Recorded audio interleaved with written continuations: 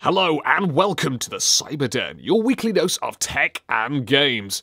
I, Jake, will be chatting with professional actor, musician, and author John Patrick Lowrie. You may best know him as the voice of the sniper from everyone's favourite war-themed hat simulator, Team Fortress 2. Thanks for coming, mate. Absolutely, it's a pleasure to be here. Now, John, please tell everyone listening, what inspired you to become an actor? Because you were originally pursuing a career in music, weren't you? So what inspired the change? Well, I met my wife, Ellen McLean, on a European tour of a Broadway show, and I was playing guitar and banjo in the pit orchestra, and she was in the cast. And I found out that the actors were making more than I was, and so I convinced and cajoled and cajoled and convinced the producers to let me audition to understudy one of the roles, because on the pretense that the role that I was understudying didn't sing. He just told jokes and stuff like that. And so I told them, I could play the guitar and banjo backstage, then run on stage and tell the the comedic parts. And I finally convinced them. And then in Palermo, Sicily, the percussionist had decided to just go home and not tell anybody. And so the conductor came to me and asked me if I'd ever played percussion. I said, sure. And so we were wandering around the basement of this 18th century opera house looking for a hi-hat and a kick drum. And when we managed to find those, getting the ride cymbal and the crash cymbal and the snare and the tom, stuff like that was pretty easy. And orchestra bells and glockenspiel and all that kind of stuff. So I was sitting there surrounded by my banjo and my guitar and all this percussion, playing all three of those. And then the guy playing another role got sick, and the guy playing the role that I was understudying had been playing that role. So they decided to put him into that role and have me go on stage understudying. And so I started my professional acting career telling jokes to a bunch of Sicilians who didn't speak English. So it was very glorious. Now, about your music career, what was it like back then, playing music? Would you say fun stuff? Oh yeah, and it was challenging too, because me and my partner Ron Keith, we both played acoustic guitar in a kind of a jazz fusion world music kind of style in music that we were both composing. I was writing most of it, but he contributed quite a bit too. And so this was not your bar band kind of stuff. It was instrumental music, and it was fairly complex. And, we got to do some fun stuff. We got to open for Buddy Rich and for Thad Jones and Mel Lewis and a bunch of nice people. But it was always a challenge, and you had to like schmooze till you bruise 28 hours a day, 18 days a week, just to keep the work coming. And when I got this gig playing this Broadway show, all of a sudden I was just working 3 hours a night, and I didn't have to schmooze with anybody and getting a steady paycheck. And then I met Ellen, and we got into this stuff, and I just kind of fell into acting with her, started doing more and more gigs, originally in shows that she was hired to do, and they just hired me too, kind of. And then we both decided to move out to Seattle, because we knew if we stayed in New York, we'd never see each other again, because actors are always working out of town. And we had heard that there was a great professional theater scene out here, and there is. And we moved out in 1989 and have been working ever since. So that's kind of how that worked. So what would you say was some of your inspirations or favorite musicians out there? Well, I mean, I'm very much into Balinese and Indian classical music. That certainly influenced the kind of thing that I was doing. But I was also very much influenced by people like Keith Jarrett and Pat Metheny, a guy named Leo Kottke, John Fahey. So there was a folk element in kind of a folk bluegrass element in our music too. That was the kind of thing. And actually, if people want to go to my YouTube channel, they can hear some of the stuff that we recorded back then. Shameless plug right there. That's okay with me, of course. There you go. Of course, it's not really a plug if you're not making any money off of it. It's just up there for people to listen to if they want to. That is. Then again, I'm shameless plugging everywhere all the time in regular conversation, and that's why I don't have friends. But anyway, enough about me. That's showbiz. You've taken part in many projects, but most famously as the Sniper, the rugged Aussie from Team Fortress 2. That's right, mate. How did you get the role? And of course, do you enjoy playing the character? And if so, what is it you like about him? Well, I got the role like I get every role. I auditioned. To anyone who is interested in getting into voice acting, you need to get a voice demo and get an agent, and then start doing auditions. Valve started auditioning back around 2000, and I first worked with them in Half-Life 2 as the Citizens and Odessa Cubbage.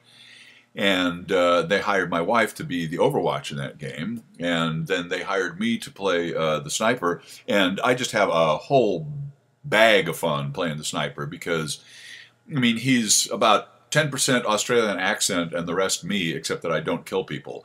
But I love the fact that he thinks of himself as a professional. And I mean, the writers at Valve are so interested in creating characters that have real texture that the players can actually like or dislike and really get to know. And when they put together the Meet the Sniper and Meet the Scout and Meet the Spy and all those kind of things, it was just a great, great, great fun. The writers, Jay Pinkerton and Eric Wolpaw, are incredible guys, very, very creative.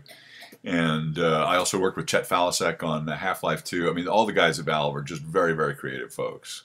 So all the Valve software crew, you'd definitely say good bunch to work with as well.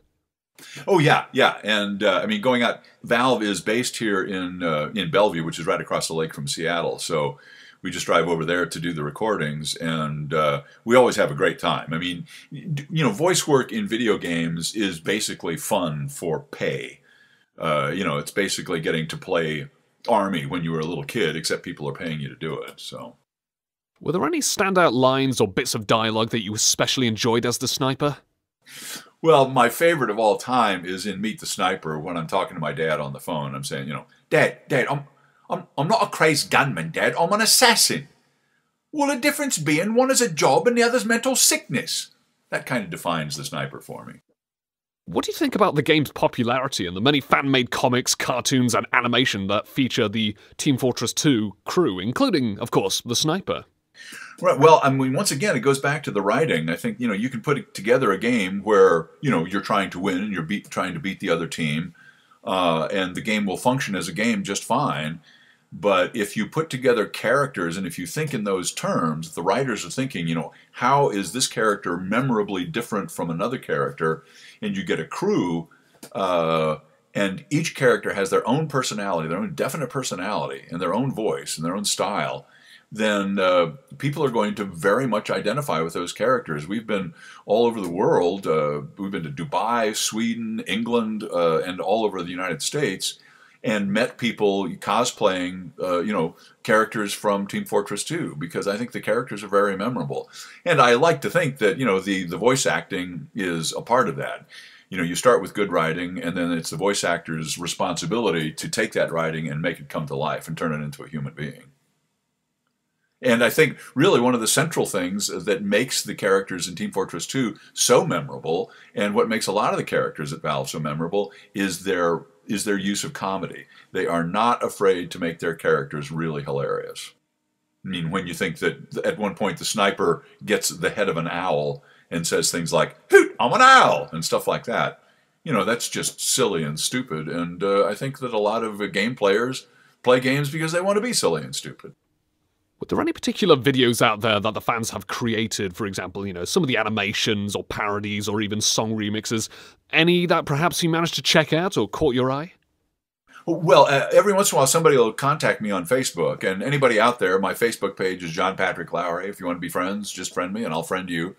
And, you know, if I just got a YouTube video link from a fan just a couple days ago. But there have been so many at this point. I mean, I've seen a lot of them, and they're wonderfully creative. You know, the use of animation and the use. You know, it's great that Valve open sourced their game structure so that you know, fans can get in and kind of create their own stuff.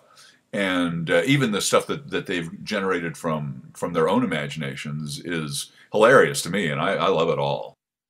Now, aside from the sniper, were there any other standout voice acting roles that you were fond of, be they in video games, radio, or the like? Well, for many, many years, I played Sherlock Holmes on the Further Adventures of Sherlock Holmes through a company called Imagination Theater. They just closed a couple months ago. But from 2001, I think, until 2016 or early 2017, I played Sherlock Holmes, and that was great just a dream come true. But certainly in video games, the sniper is certainly a standout. I certainly enjoyed playing Odessa Coverage in Half-Life 2.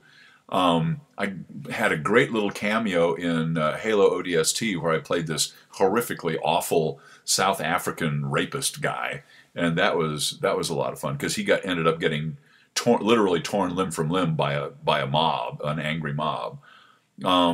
Warden Harms in Fear Project Origin was very challenging, and I forget the name of the guy in Infamous, but those were a lot of fun, and another shameless plug. Ellen and I are both in a new game scheduled to be released later this year called The Church in the Darkness, where we play a married couple that are cult leaders, and the player's job is to go down to the cult and try to rescue their nephew from these guys, and that's been a very interesting project. Now, you mentioned about Half-Life 2 there. I can imagine, have a lot of Half-Life fans been pestering you about the existence of Half-Life 2 Episode 3?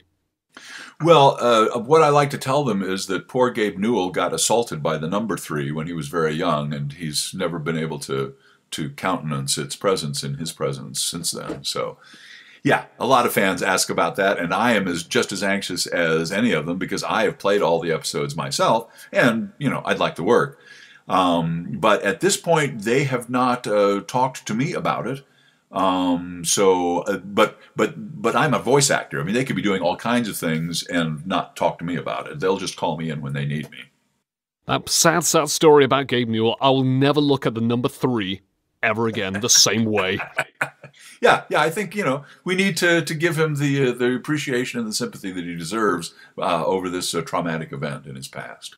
Gabe, if you're listening, I'm going to send you a get well soon card and a batch of flowers with two and one flowers. Yeah, I'm not going to send you 3 bouquets of flowers because reasons. Exactly. Right. Keep it binary. All right, then. So, beyond voice acting, you've even done your fair share of work in front of the camera and, of course, on the stage. So please tell us more about that. It couldn't have been easy stuff, could it? Well, acting is a very involving job. Even though it's not my first love, I've really enjoyed it. I've gotten to work with Sir Alan Ayckbourn and with Brian Yorkie and some other wonderful directors. And working on a play by Ayckbourn, directed by him, was one of the high spots of my acting career. It's always very challenging because of course, on camera work, you actually have to show up early and get dressed and get into makeup and wait around for lights and sound and all that kind of stuff and other actors to be there. With voice acting, you can show up in your pajamas anytime you want to, basically. But on the stage, of course, you have to create an entire character in one chunk. You're doing something for 2 or 3 hours. And so that has its own special sets of challenges. But it's great work, and I enjoy it a lot. I can't even count the number of stage shows I've been in. I've gotten to act all over the United States on stage, and once in Palermo, Sicily. So I think that if you're going to have a career in performing, you need to be open to any medium that there is out there, because, of course, the challenge as an actor is just to keep the rent paid and keep a roof over your head. And Ellen and I have been very fortunate in being able to feed ourselves and keep our bills paid through performing. It's been great. To top it all off, 6 years ago, your book, Dancing with Eternity, was released, to which you won the Forward magazine's Forward Firsts Award for Best Debut Novel. Could you tell us a bit more about said book, alongside with your inspirations to write, and, of course, some details on the development process? Yeah, sure, I'd love to. Dancing with Eternity was kind of inspired by a very tragic moment in my life, and I can't give that away without kind of putting spoilers out there. So it's a very personal book on one end, but it's also a science fiction adventure novel. And my brain tends to work in the structure of a joke. And one thing that struck me as hilarious is how weird quantum physics is. I love quantum physics. I love lots of science, but the thought that quantum physics tells us that the only reason that we don't fly up through the ceiling and out into outer space right now is that we probably won't.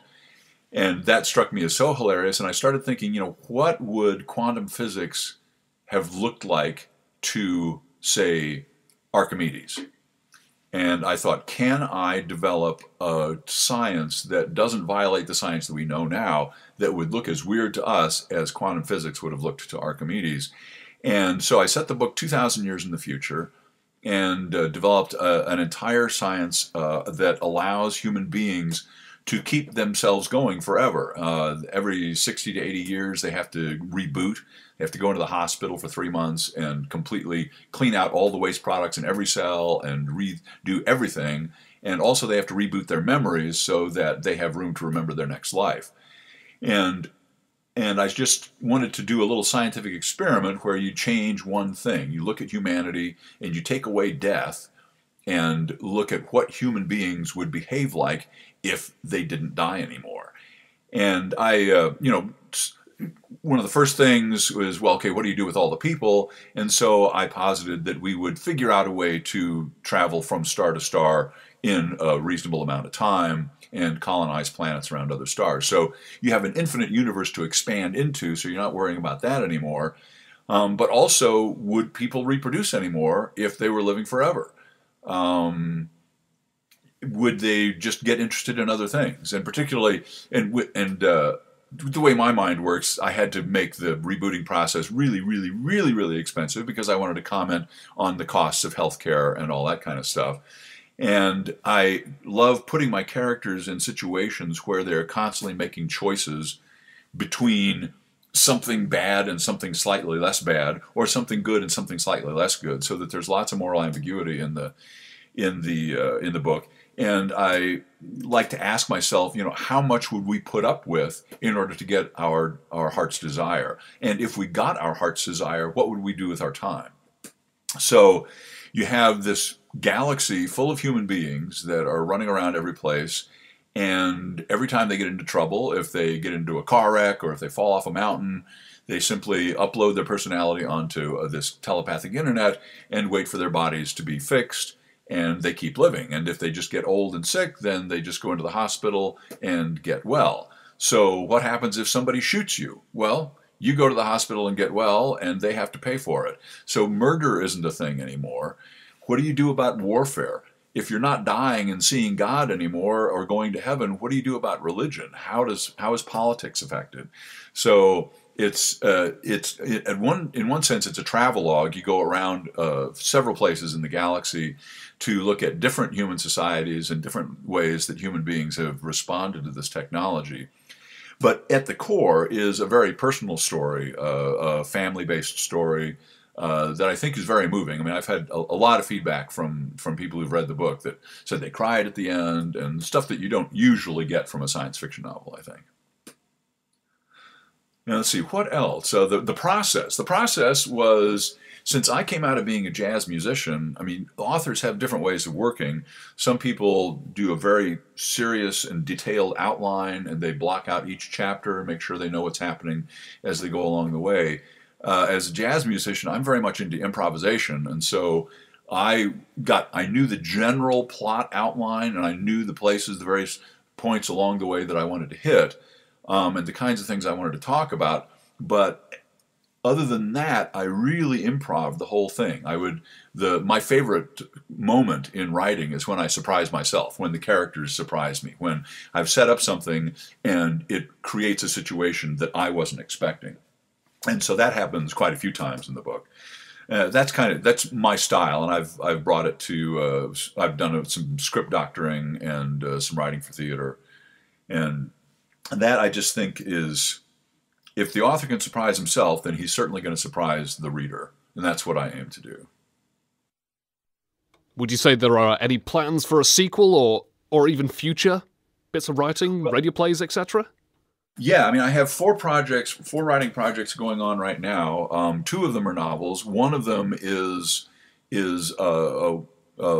sequel, kind of. I mean, the story is very much self-contained. So I've been thinking a lot about is there another story, or are there more stories to be told in this universe that I've created? Because I've gotten a lot of feedback from people who say they would love to read any book that is set in this universe with this technology. And so that's one project. I have another project that is more autobiographical but is fiction. And then I'm working on a screenplay for a television series that no one's given me any money for. This is totally on spec. And what is the fourth one? Oh, no, the fourth one I completed. So I only have 3 projects now. And just remember, in case you need any inspiration for new characters in these projects, you can always turn to one particular gentleman. What was his name? Jake the something? The voice? Le voix? Jake il voce? I forget, yeah. Jacques il voce. Yeah, that was his name. That's my evil French rival. Yeah, I will keep you in mind. And speaking of voicing for novels, anyone out there who likes my wife Ellen McLean and I to talk to them for 16 hours, Imagination Theater did produce my novel as an audiobook, complete with music and sound effects, and Ellen and I reading all the characters. So that is available on iTunes and Audible and Amazon, and you can get that anywhere. Another shameless plug. I'm teaching you well, you know. I'm teaching you well. Yeah. If you think you're teaching me how to be shameless, I think I'm older than you are. So I may be teaching you, young Skywalker. All right, got me there. Now, before we round off this interview, is there anything you'd like to say to all your fans and admirers out there? Well, Ellen and I both love you guys. We've gotten to meet lots of you all around the country and all around the world, and cyberbullying is an issue that is very important to us, and we like doing anything we can to fight it. I want you guys all to stay safe and have a lot of fun, because that's what games should be about. Don't hurt each other. Don't insult each other. Let the sniper insult you. We're professionals. We'll do it right. How's that? Inspirational. John, thank you so much for coming to this interview. Thank you for having me, Jake, and it's been a pleasure, and I just can't tell you how much I enjoy talking to you, and this was great. And I'd also like to thank my lovely listeners out there for tuning into this great interview on the Cyber Den, your weekly dose of tech and games. Thanks for coming, John, and let me just say before we go, God save the Queen! You blighter, you wanker. You know, I'm down here in the other hemisphere, the right hemisphere, where the sun goes across the northern part of the sky and the water knows how to go down the drain. I'd also like to apologise to all Team Fortress fans out there for that awful impression that I just did of the sniper. I'm sorry, don't judge me. Honest to God, I am a good voice actor, please believe me. Well, you know, it's hard to do the sniper when you're talking to the sniper. I would be very reticent to do, say, Ronald Reagan if I was talking to Ronald Reagan, you know what I mean? Would look a bit spooky. Yeah, creepy.